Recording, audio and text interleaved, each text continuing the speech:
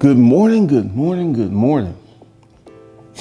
Strange and interesting dynamic has popped up. This is Glendon Cameron with the Institute of Economic Thought. And this is kind of a doozy. Since I put up that video, many people have been leaving comments like, you should leave the internet.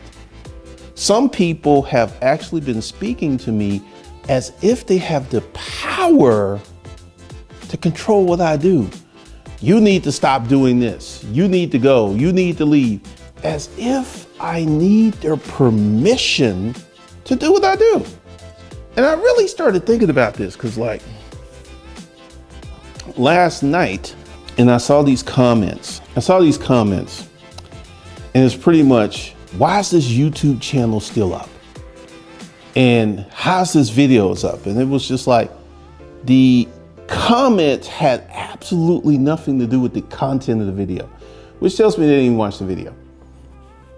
And I was thinking, I was like, why do these people feel that I need their permission to do what I'm doing?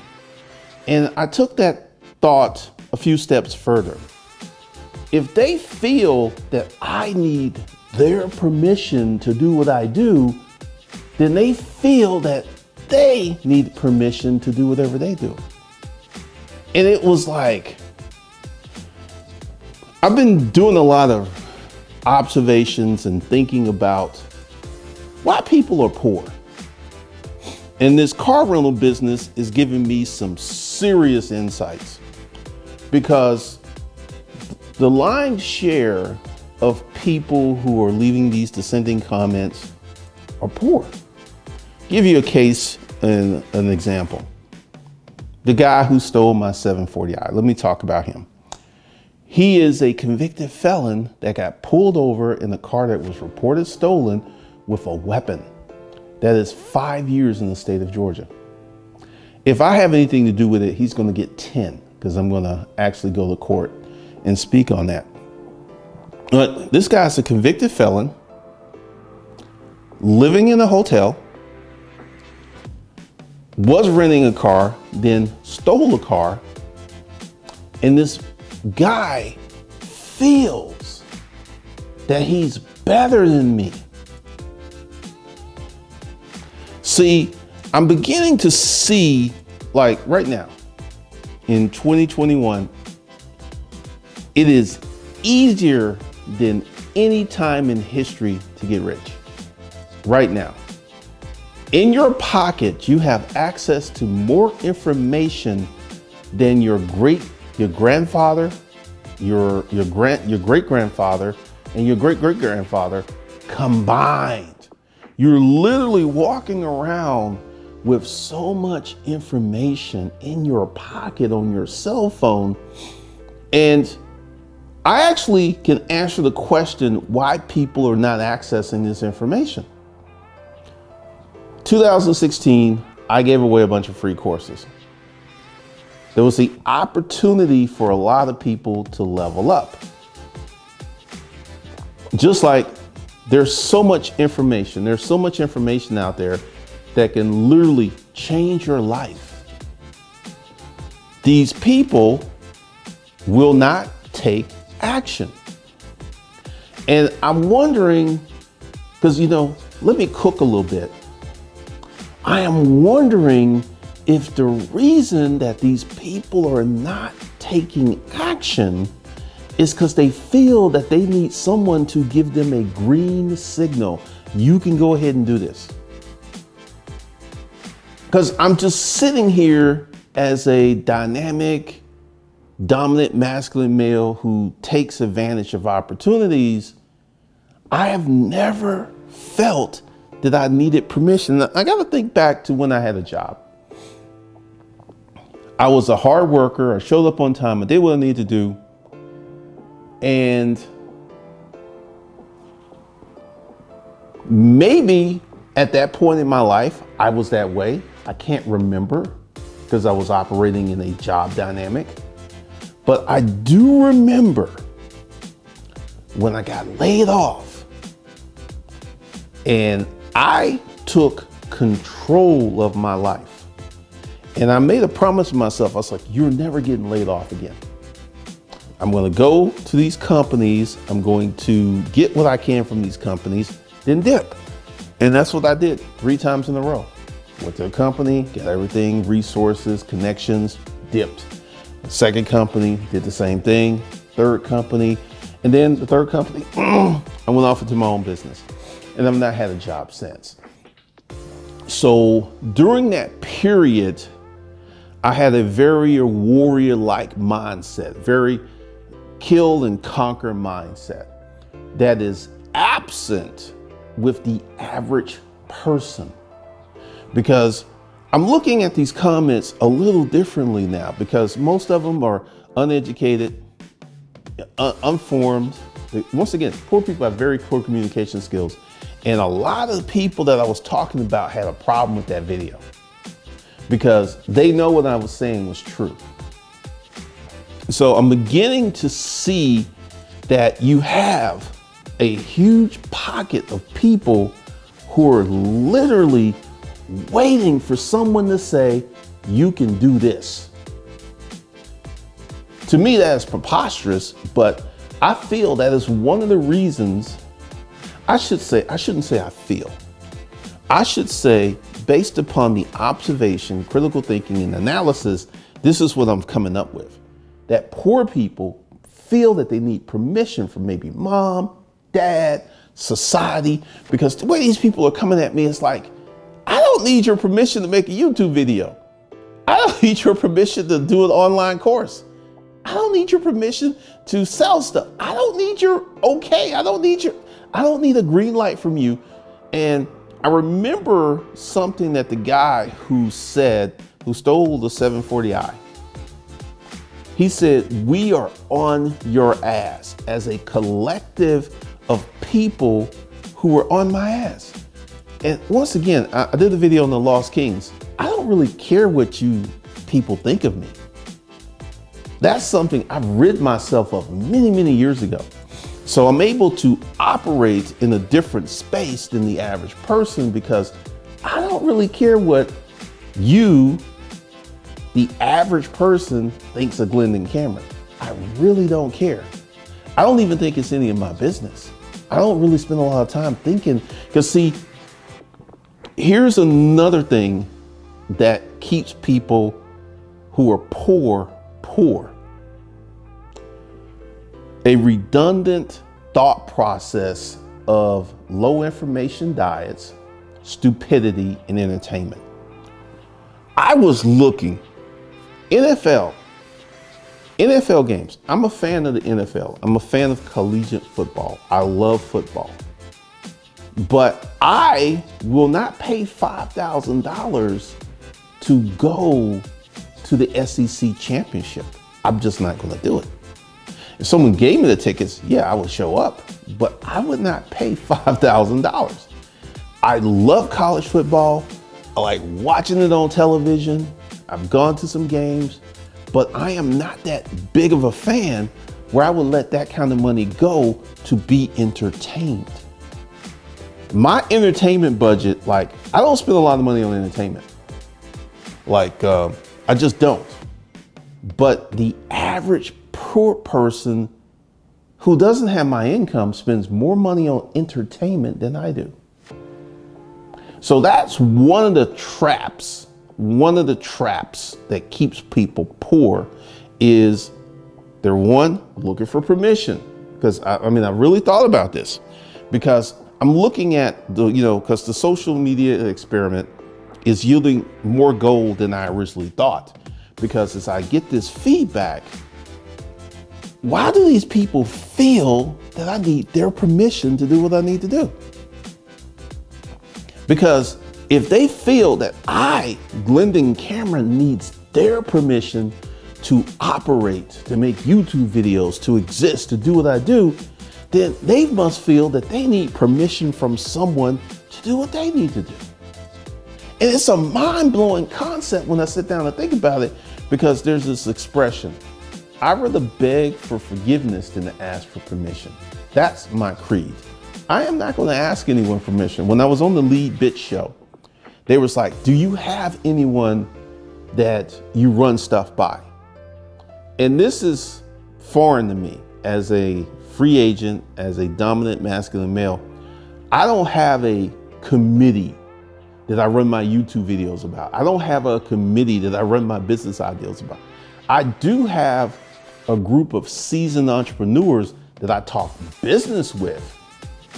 But from the YouTube standpoint, no, I don't really run that by. And I don't feel that I need that. I don't feel that I need that because so far it's been working out pretty well for me. So that's one reason. And number two, I'm able to operate without permission. I haven't watched the video by the robe wearing bitch, but there was some stuff that filtered out that he had to ask his mother permission before he made that video, which tells me a lot about him. He's not an independent free thinker. He is a robe wearing little bitch that is incapable of critical analysis. Once again, his take on the video was, it showed his lack of intellectual rigor. I am looking at all these people who need permission or okay or an acceptance from the general populations. I'm gonna tell you something. If you can get rid of whatever that little quirk it is where you need social permission to move forward or social acceptance. You know, I'm into BDSM, and I say that in a public forum. I am not ashamed of that. And a lot of people don't like that. It's like, rah, rah, rah, rah, rah, rah. I don't really care. That's my jam. I like it. I have a lot of fun. Actually got into some of it last night. And since I am a true independent, and what I mean by that is I have my own company. So you can't cancel Glendon Cameron. I know that really just irked so many people that they couldn't get at my money. That irked these people because they're used to creating these outrage campaigns and impacting, like what happened to John Gruden. He sent a few emails and he lost a $10 million a year job. I would never ever put myself in the position where public opinion can impact my money. I would never be in that situation. So one of the things that I am coming to understand and I'm coming to get to know with this permission thing, because it's boggling my mind. Like, why do you need to ask for permission to live your life on your own terms, on your own accord? As long as I am not infringing on the rights of someone else, why would I need someone's permission? Why would I need someone's okay? And that's a big, big thing right now, because like I said, the way these people are coming at me, I mean, I've literally had people tell me, you need to stop making videos, as if they had the authority to actually impact what I do. It's crazy. Because once again, there are tribes and there are societies. And one of the things that I see, especially upon the lower economic strata, is emotion and this permission thing. Because this guy, who's a convicted felon, who's going back to jail, felt he was better than me because I made that video. I mean, this whole asking and hoping and needing permission to live your life is a foreign concept to me. I don't understand that. I don't understand that.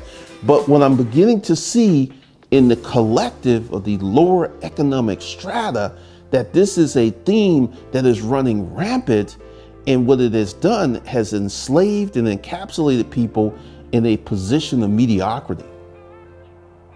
I mean, it's literally blowing my mind how the lower, once again, make no mistake about this. There are many people of various social economic levels who saw that video and didn't like it. But 99% of the commenting is coming from that unaccomplished, low intellect, lower economic echelon. I ran into some people who live in the building and we started talking business and stuff. And I'm confronted because, like, so far, one person recognized me from the TikTok videos. He was a delivery man for Best Buy, delivered that television. All these other people, high performing people, people who are building businesses, executives, they don't even know because they don't consume that low intellect content. They don't know. There's a girl I'm dating. She makes 6 figures. She owns 12 properties, 6 of them outright. She doesn't know. And she's on TikTok. She's not seen those videos. And I'm looking at what you consume is what you are. And this is why I keep saying that the majority of these people are low level, low intellect, stupid people, because that's who they are, because that's the content that they consume. Because when I go to block someone, I consistently see cartoons, anime, World Star. I never see TED Talks. I never see intellectual type content. I never see that. All I see is junk food for the mind. And once again, I'm about to say something. If you are a part of the lower economic strata and you have not availed yourself to intellectual rigor, you don't have the mental capacity to thoroughly evaluate Glendon Cameron. You don't have the brain power. And one of the things that I'm consistently seeing with this lower economic strata is, because this permission thing is relatively new. I never actually was aware of that until this whole thing jumped off. And this is why I say the social media experiment is yielding jewels that I did not know that would come out there. Because as I shape my training, this is something that I got to deal with. Because when I build out the masculine frame, I've got to teach guys how to get out of that needing permission to go ahead and live their life. I don't need permission to write Craigslist ads. I didn't need the permission. And, you know, just to tell you my business, I fucked 3 chicks this week. And I know a lot of people like, you know, there's a lot of woke people that's like, you know, getting a lot of pussy ain't cracked up to what it is to be. And I'm looking at the people who are saying this, and the people who are saying this are incapable of getting a lot of pussy. So how would they know? How would they know? It's kind of funny because I'm seeing this wokeness. I'm seeing, you know, let me go ahead and drop some game. You know, when you're like 16 and you see Sally and Sally's cutest all the beautiful outdoors, and she's got these perky nipples, and you just get around Sally and your dick gets hard. That, my friend, is biology. That is your biological imperative. That is normal. Right now, we have men on YouTube who are trying to counteract your biological imperative with wussy conversations. God designed you to fuck women. That's what you were built for. And we right now have a whole bunch of woke people who are like, well, getting a lot of pussy ain't fun and it ain't. How would you know? Because I'm seeing the people who do it and I'm looking at their conversation, they couldn't do it. And I'm gonna lay out why they can't do it. Number one, most of these guys have jobs. Now, I'm gonna say something. One of the reasons that I was able to do the things I did is because I owned a business and I didn't have to go clock into a job. I could set my schedule. I can meet chicks. I was meeting chicks at 4 a.m. in the morning. So with this permission thing, because this is a relatively new concept to me, because I'm just sitting here like, why are all these folks actually acting as if they can tell me what to do? It was hilarious. It was like, and like, I would leave cryptic messages like, if you think that you can tell me what to do, you vastly overestimate your power in life. And these people, and you know, and it just kind of hit me like last night. Wait a minute, if they feel that I need their permission, that means that they in turn need permission from somebody, some organization, some system, something to go out and be successful. It is a mind-blowing concept when you look at it, but when you start to look at the pyramid of success, I am probably in the top 5%. I'm not in the top 0.5%. 0.5%, that's the billionaire class. I'm in the millionaire class. That's the 0.5%. That's 5%, top 5%. I would say globally, I'm in the top 5%. And then when you look down, that's the, you know, I'm past the 10%, because the 10% is the buffer zone between the lower economic strata and the billionaire class. And once again, that 10%, that 10% of society is the reason for our laws, the reason for our code enforcement. They do a lot of the dirty work that the billionaire class doesn't have to do. Doesn't have to do at all. And once you get up here and you can look down, you start to see a lot of crazy stuff. You start to understand things, because my grandmother, her name was Maddie Cameron, rest in peace, grandmother, is the reason that I am successful. Because I learned how to read. And going back to my video of poor communication skills, and you know, I'm gonna do another video. I'm not gonna get too deep into it, talking about why people wanna be liked. Because once you can rid yourself of wanting to be liked, it opens up so much area for you to operate and to excel and to be exceptional. But now that up here and I can look down, I can see a lot of things. And this whole permission thing, like, for me, if I met a woman that I wanted to marry, and let's say her father was alive, I would not ask her father for her permission to marry her. Wouldn't do it. It wouldn't even come to me. Wouldn't even think about it. I would ask the woman, hey, you want to marry me? Let's get married. That would be it. I would never, that whole permission is just foreign concept to me, because I've been an independent operator for so long.